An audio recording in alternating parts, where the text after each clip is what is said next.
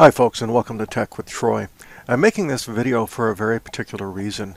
As we get closer and closer to the start of school for the fall semester of 2020, we're seeing a lot more schools that are changing their plans to going either completely online or hybrid with a lot of online. So because of that, students and parents are having to scramble at the last moment to find laptops for their students. And there's a problem. As per this article in Engadget, and I've seen this in the news several other places too, because of how long the COVID-19 pandemic has gone on, a lot of retailers out there have problems with their supply chain in terms of getting enough notebooks in stock. To be honest, we're seeing a spike in demand for notebooks, and this article goes into that, right? There's a lot more people needing notebooks, a lot more students needing notebooks than we've ever seen before. But long story short, it's hard to find decent notebooks, particularly notebooks under the $400 price range, and particularly Chromebooks. So what's a parent to do if they need a Chromebook because their kid's school is going online? Well, a couple of options. One is you can look around and find deals. Up until very recently, for example, this Chromebook on Best Buy was going, you could get it for $399 if you had a student. Obviously, the special is gone, but Best Buy in particular has been really good about running deals for students. So I would basically camp on their site and watch for deals on students. This in itself is sort of the new, I'd say, state of the art in terms of how Chromebooks are coming out now. Rather than a Celeron chip, it has an i3 chip. Rather than 4 gig of memory, it has 8 gig of memory, and it has a decent amount of storage, 64 gig. It also comes with an SD card slot, so you can expand the storage. So this is sort of what I'd be looking for. What I'd be very careful about doing is try not to get some of the older Chromebooks that are out there. You'll see Chromebooks that have Celeron chips still, that have 4 gig of memory, that have been out for a couple of years. Particularly with Chromebooks, they've got about a 5 to 6 year shelf life before basically Chrome isn't going to be updated on them anymore. So some of those machines that are still being sold are from 2 or 3 years ago, and I'd be very hesitant about getting such, particularly if you're looking to get a laptop for maybe an elementary or middle school child where you're hoping to see that laptop last for the rest of their school career. Now, what if you can't find a deal? What if you camp out on Best Buy and it turns out that the deals go away because, you know, they're running short on inventory just like everybody else? Well, there are a couple of things that are still available in terms of Chromebooks. First of all, the Lenovo Chromebook Duet, which we've covered on the channel before, and which is basically a tablet with an attachable keyboard, is still at a really good price. This has, it does have a MediaTek processor, which is good because it's a sort of cell phone chipset that allows you to run Android apps on your Chromebook too. It's smaller, right? It's 10.1 inches. You have to use that little stand at the back. It won't sort of hold the screen up without it. But to be honest, if you can't find anything else, this is still a pretty decent buy. The other option is that if your student's going to be working from home, on Amazon, they still have this available, which is it's a Chromebook box, if you will. It comes with a keyboard and mouse, and you basically hook it up to your TV via HDMI. This thing's a good price, particularly if you get the Celeron one. This is a newer Celeron, so I'd feel comfortable getting that. You can also upgrade to an i3 version or even an i5 version, but the price differential is prohibitive. But if you really want a Chromebook and you don't want to get something like this because your kid is too young and you're afraid they'll lose it or break it or something, this is a viable alternative. Now, the other thing to realize is just because your kid's school is using Chromebooks, you don't have to stick with Chromebooks. Basically, any laptop that runs Windows or Mac OS or so forth is going to be able to run the Chrome browser. And the Chrome browser will provide all of the same Google tools that a Chromebook would provide. So, think about whether you can find a decent deal on a Windows laptop in particular. Now, those of you that have watched videos before on the channel know that in the past few months I've been a little bit upset with Walmart, and I've been trying to stay away from recommending items from them. I'm going to put that aside for right now, because right now we sort of don't have any choice. A lot of people don't want to have to pay extra money just because I'm not talking about Walmart. So I am going to make some suggestions. There are quite a few decent, affordable Windows laptops still out there. You can find them in the $300 to $500 price range easily. If you want to make sure that it's going to be lasting a little bit longer, if you go up to $600 or $699, around that price range, you can get a decent laptop that'll have a lot of years of life out of it. But let's start with the cheapest ones and then go up from there. At the very low end of a Windows laptop, the laptop that I'd recommend the highest is this Motile laptop. Now, Motile is a new sort of store brand by Walmart. This thing's been reviewed several places on YouTube by Linus's Tech Tips and others, and everybody agrees this is a really good laptop. I've actually used one. The keyboard's great. It's backlit. It's a nice form factor. It's 14 inches, big enough to see, not too big to be clumsy. The other nice thing is that down the road, if you want to, you can certainly upgrade both the RAM and the SSD.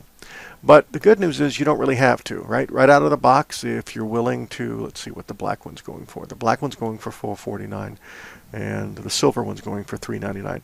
So if you're willing to put up with the silver laptop, now this is not a touch laptop. This is not a 2-in-1 laptop. This is a conventional laptop. But this right here is going to have a 14-inch screen. It's going to have enough RAM and enough storage to get you by, and particularly if you're going to use it mostly in Google apps like Google Spreadsheets and so forth, and Google Docs, this is going to be fine for you. Great build quality on these things. You can also find, they don't really have any of the new Ryzen 5 versions of the Motile laptop out there, but you can find decent refurbished ones. Now, the one reason that I think about upgrading from the new Motile 14 with the Ryzen 3 to the refurbished Motile 14 with the Ryzen 5 is that you go from 4 gig of RAM and 128 gig of storage to 8 gig of RAM and 256 gig of storage. So you wind up getting twice as much RAM, twice as much storage. You don't have to do the upgrade yourself. At 428, these are fairly recent laptops that Walmart's been selling. So the refurbished one, it's not like this is several years old, somebody turned it back in. This is something that when they shipped it, there was some error, maybe the Windows hadn't installed correctly, so they brought it back, fixed the problem, and they're now selling it. So this is the only refurbished laptop that I would actually sort of recommend at this point. Now, if you're willing to pay a little bit more, again, Ryzen 5, 8 gig of RAM, 256 gig storage, and you'll see that from this point on, that's sort of the minimum that we're looking at. I wouldn't really, if I'm going to spend over $400, I'm going to look for at least 8 gig of RAM. I'm going to look for at least 256 gig of storage, and I'm going to look for something that is at least a Ryzen 5 or Intel i5 level processor. And this comes right out and says, hey, this is Google Classroom compatible. Well, they're all Google Classroom compatible, I think. But the point is, yes, you can run a Chrome browser on this thing. Decent machine, $429. Again, it's from Walmart. Now, for a little bit more, if you go up to, and I think this one you can get $100. Oh, sorry, no, it is selling for $499 now. But this one is a 15-inch version of the 14-inch we just saw over at Walmart. This one's being sold by Best Buy. They have them available. It's also got the, I think, the same Ryzen processor in it. The one reason that you might want to think about this is, other than the 15-inch screen, is it also has a 512 gig SSD in it. So this thing, for the price, right, $499, which is slightly higher than the $429 here, you get twice as much storage, same 8 gig of RAM, same Ryzen 5 3500U processor. Now, a little bit higher, if you want to go with Lenovo. And if you've watched videos here, you know that I'm a big fan of the Lenovo keyboard. My daughter actually has an older version of this machine.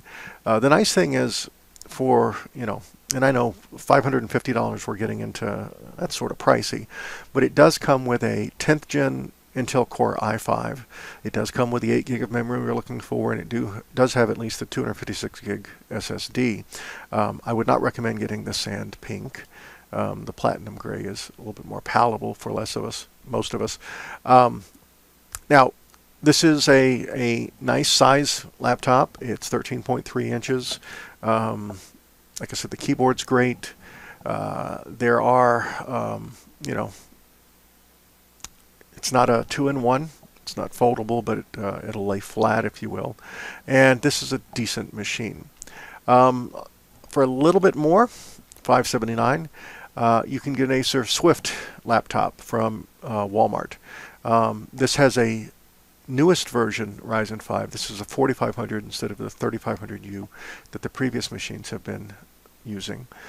8 gig of RAM, 256 gig SSD, backlit keyboard. If you're a fan of Acer keyboards, I know some of you are, they're a little bit more island-like, if you will, than you'll see on other machines. This is a very decent machine.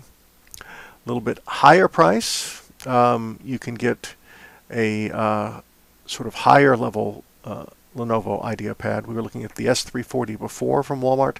This is the S540. It comes again with the i5, 10th generation, 8 gig of memory, 256 gig of hard drive. At sort of the top end, there is an Acer Swift 3, right? So we saw the Acer Swift 3 4500U. This is the Acer Swift 3 Ryzen 7 4700U. So if you want something that's sort of at the top end of performance, the nice thing about the 4700U is it comes with 8 cores, which makes it a little bit faster. This also has 8 gig of RAM, but it has 512 gig of SSD, backlit keyboard. Again, not a 2-in-1, but if you want sort of the best laptop that's probably going to last your child for an entire public school career, this machine available through Amazon is probably the way to go. Now, the very high end, and again, this is not actually much more expensive, right? This is $679. With a student discount, I think you can get this for $699. This is a HP Envy. It is a 2-in-1, so it folds. It folds flat like a tablet. It folds in tent mode for watching videos and so forth. Comes with that same 10th gen Core i5 from Intel. Has 8 gig of RAM, 256 gig of storage. Probably the biggest selling point here is that this guy has a touch screen. This guy is a 2-in-1. Again, I would not pay $799, but with a student discount right now, you can get this for $699 through Best Buy. So I hope this has been helpful. I know that this is a trying time for students and parents as you try to prepare to go back to school, and everybody else out there is scrambling, trying to find laptops. Like I said, there are still some deals to be had. You have to watch for them, have to sort of camp out on particularly Best Buy's site, but you can probably find a decent Chromebook, let's say $399 to $499 when they go on sale, assuming, of course, that they've got inventory. I gave you a couple of alternatives. You can find a slightly older, I'm sorry, I misspoke there. You can find a slightly smaller Chromebook Duet with 10.1-inch screen. That's still going for $299. I've got a review of this Chromebook Duet elsewhere on the channel. One of the reasons I'm recommending the Best Buy version is you can find this thing a little bit cheaper even maybe on Walmart, but it does not have an SD card slot. So the fact that the version on Best Buy comes with 128 gig of storage, particularly if you're going to install a bunch of Android apps on it, makes it ideal. Now, we also said that you could go with a Chromebox, which is a Chromebook without the screen that you have to hook up to your TV. Finally, I made a lot of recommendations, starting cheapest, going to most expensive for Windows machines. Now, the only thing I will mention, Windows machines will run all Chrome OS apps. They're not going to run Android apps, right? So one of the reasons that you might want to stick with a Chrome box or a actual Chromebook is, for whatever reason, if your student wants to run cell phone apps on their Chromebook, I can't imagine that a school would actually require a particular cell phone app, but I have seen instances where there's some tool that's available on people's cell phones and the teacher recommends, hey, you can install this on your Chromebook too. You can do that with Chromebooks. You cannot do that with Windows machines, but all of the Google apps, all the Google Classroom stuff will run fine on Windows machines. I hope this video has been helpful. I hope everybody has good luck at finding the tools they need for their students going back to school this fall. If you could, take the time to subscribe to the channel. We'd appreciate it. Take care.